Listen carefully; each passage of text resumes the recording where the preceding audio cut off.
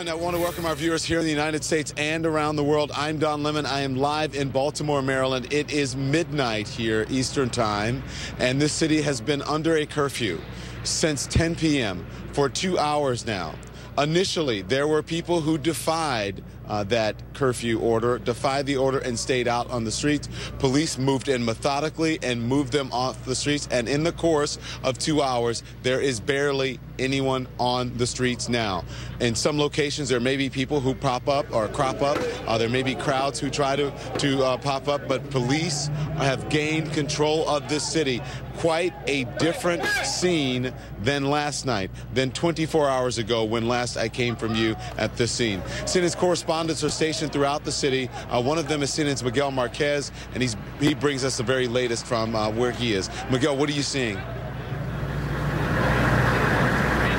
We're on Pennsylvania Avenue, which is the main corridor that leads from North Avenue, where a lot of the protest was today and where a lot of the violence was last night. Then Pennsylvania goes all the way downtown. Along this corridor, we saw a lot of the activity that we saw yesterday. We're not seeing it tonight because of this, a very heavy police presence, a curfew in effect, and slowly but surely they have moved people back. There were, up until 20-30 minutes ago, there were small pockets of people hanging out right where we are, but then the National Guard moving in with Humvees. We also have National Guard down here with Humvees, and you can see all the way down Pennsylvania Avenue. For the most part, it is clear.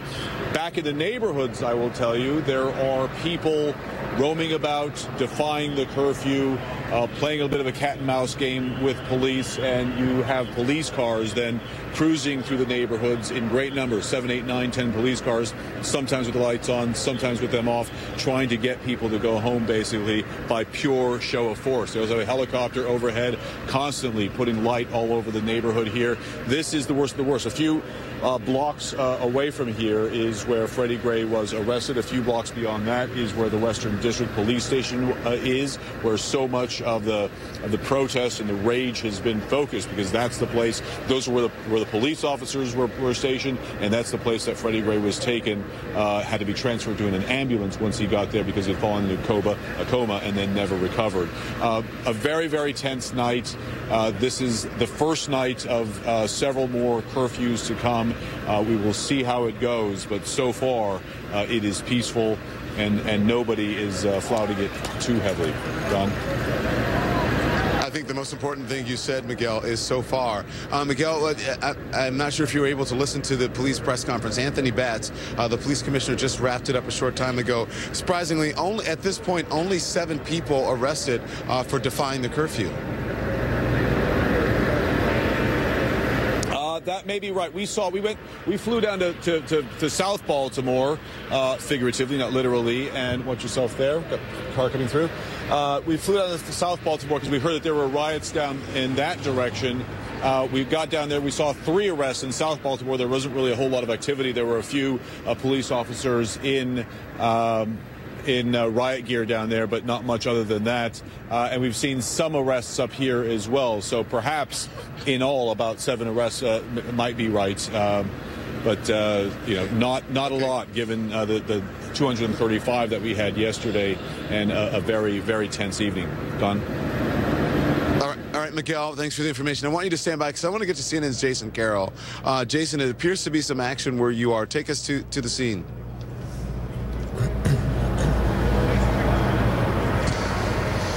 Well, just about a half hour or so ago, things are calm now, but about a half hour or so, we had 2 cars that were coming up the street here, right in the line of officers. You know, you heard earlier Miguel talking about this cat and mouse game that some of these people come out here and play, and that's what we saw. They would drive up and then stop and then turn around and drive away. Police showing a lot of restraint, not moving forward at that point, firing pepper balls, also firing rubber batons. This is what they look like here. We picked one of them up. This is what they were firing at the cars and also at some of those protesters who defied the curfew. There were a number of people out here, Don, as you know, throughout the night, trying to do everything they can to get people to pay attention, to abide by the curfew. One of those people, I'm going to bring her in, Pastor Coleman, Reverend Coleman, it's been a long night. I know, it's been a long night for me, too. I know you were out here. I saw you late in the afternoon, early in the evening. You were out on the bullhorn saying over and over, calming the crowd, telling people to go home. How do you think it went? I think it went very well. Excuse me, I have the world, America, the world, I have very little voice left. But I really think that it went very well. I think not just myself, but the other clergy that was out here, our elected officials that were out here, you guys from the media that was out here. I think you guys, all of you guys played a role in what took place tonight. I didn't look at it negative. I looked at everybody collectively coming together, making a difference tonight that brought about a better outcome than last night. And we should be very clear here. Most of the people who came out listened to what you said, listened to what police said. And when the curfew went into place, went home. It was just a few number of people out here that ended up causing some of the problems that we saw. And that is true. I want to take the credit, but I believe that it was really an act of God. As I mentioned to you earlier, I prayed the whole way here. I prayed in the car. I parked 10 blocks away and walked and prayed, talked to God. I prayed while I was here, and I believe that if you seek God's face, as I did, simply asking for peace, starting from when I posted on Facebook, that I'm believing that God will bring peace to the city of Baltimore. Also, at one point, Dawn, earlier in the evening, I know you were talking about that unity line that we saw out here, those members of the community that locked arm in arm and stood between themselves and the police that were out here. You were out here as well, standing between the police and some of those people who were agitated here in the crowd. What was that like? Well, as I was telling some people, because a lot of people were approaching me and they were saying, well, why would you stand there with the Crips and the Bloods and all those thugs, they're murderers? I said, well, tonight, all I looked at them as was they were out here as individuals trying to bring about peace. I'm no judge nor jury. I don't know any of those individuals. I was just here as a proper representation of God and letting people know that the clergy here in not just Baltimore, but the city of Maryland care about what's happening. And when we join together as one in unity, understanding that God said in his word, he'll speak through a rock. And Pastor Coleman, a lot of people now wonder, Reverend, okay. A lot of people are now wondering about tomorrow. What happens tomorrow? What do you think will happen tomorrow going forward? Because, let me say, because I'm walking a faith walk with God throughout this whole process, as I told you, going up Mondawmin Mall on my way to Shiloh when they called on the clergy, and I said, okay, I'm not going to go down there. Someone said, well, they're calling clergy to the mall, getting there, and I was there by myself. God was there with me. And when you were there, convincing a man who had a trash bucket not to throw it through the window of the Target that was there. As I was telling someone earlier, I walked up, I was about 20, 30 feet, and he had one of the trash cans that had stone around the bottom, and he was determined he was going to break down Target's door. But through the grace of God, they were all targeting Target for whatever reason. Ross was there. The dollar store was there, but for whatever reason, they were targeting Target. He wasn't able to do it. I actually spoke to him, and all the other maybe 30, 40 people that was around stopped, and so I believe God that they listened to him. Reverend, I want to thank you so much. See, I finally got there. Reverend as opposed to pastor. Yes. Finally got there. And tomorrow, to answer your question, I'm believing God that tomorrow would be as good as tonight. Maybe even a better day. If not better. All right. Thank you very much, Reverend Coleman. Thank you. So, Dawn, again, I want you to take a look at the scene right now. Some of those officers who were there, that line, now gone. Just a few officers standing around, but that line that we've seen out here for the past several hours has finally broken rank. And things much calmer than it was even just about an hour ago. Dawn. Jason had 4 parents on earlier, and I didn't get any of their names right, so I understand it is late. And I want to say that we have been giving a lot of credit to law enforcement, a lot of credit to the leaders, but also big credit should be given here to members of the community, because there were people standing in between the police line and some of the protesters and saying, don't do this, you don't want this. They deserve a lot of credit.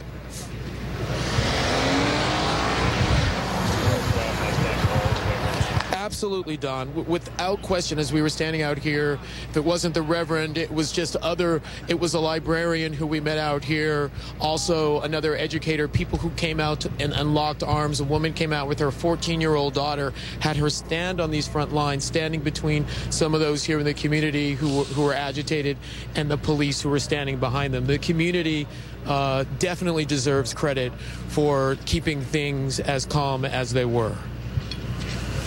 All right. Jason Carroll, thank you. Great job reporting all day. Jason, we'll stand by. We'll get back to you. I want to get to CNN's Brian Todd now. Brian has been watching a back and forth between police and some of the people who defied this curfew. Brian, what's going on where you are?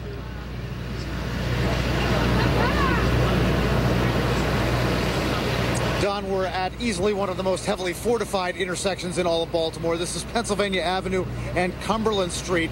As we've been reporting for the last hour or so, things have calmed down quite a bit in this neighborhood, but still a little bit tense as the police start to wind down their presence a little bit.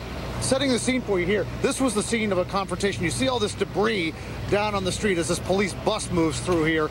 We also, when we first came upon this intersection a few minutes ago, there were overturned trash cans here.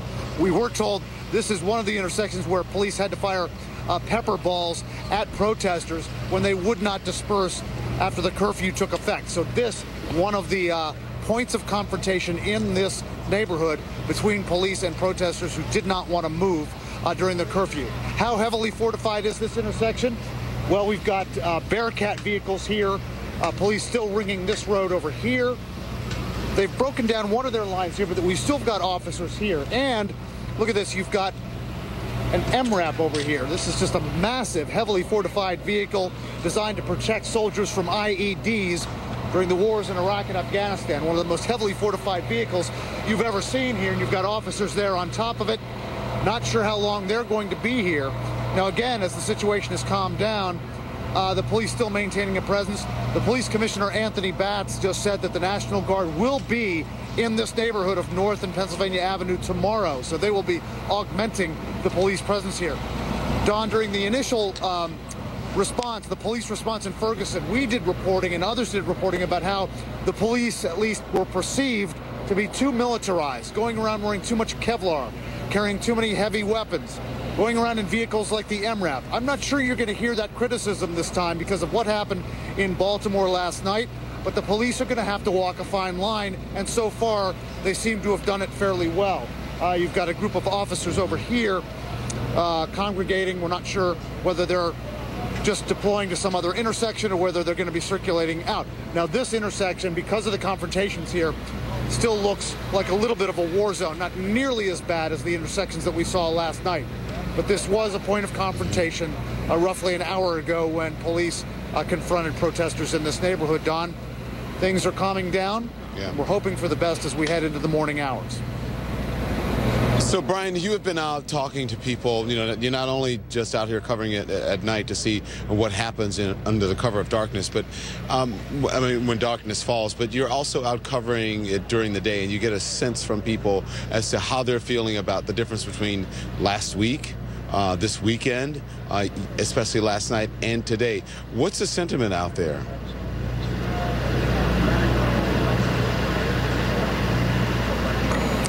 Don, you get a real sense that there is immense pride in the residents of these neighborhoods. They want these neighborhoods to be stable and safe. They're upset about what happened last night. We went around to an area in the East Monument section of Baltimore this morning where a woman who runs a check cashing business was very despondent and upset because they looted her store. They took an ATM out and smashed it on the street, took money out of it. She said, look, this is one of the only places that people can go to in this neighborhood to get our service. She's upset with it, and she's upset that a lot of the younger people were kind of laughing and thinking that was okay. What you have tonight is a real brushback toward what happened last night. Citizens coming out here determined to be peaceful, determined to, yes, show civil disobedience, but to police themselves when they need to. And that's been one of the more impressive things tonight. We also saw it last week when they were protesting in front of the Western Precinct headquarters in Baltimore, that when members of the crowd get out of hand, maybe start throwing some things or being a little bit too aggressive toward the police. We have seen volunteers, we have seen other people in the crowds pushing them back, saying just back off, calm down. So there is a lot of self-policing going on here, which we do need to mention when we mention all the unrest that's happened in Baltimore over the past day and a half.